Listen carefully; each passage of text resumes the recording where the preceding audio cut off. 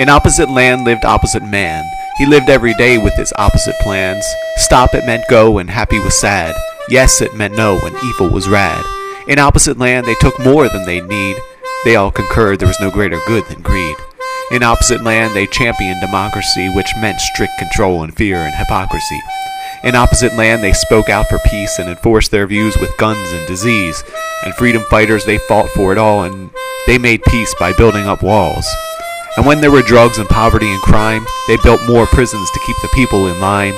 All were created equal, this was shouted as a fact, except of course if you were an animal, a tree, or red or black. In opposite land, wisdom was touted as a cause, and so they made you go to school to unlearn godly laws.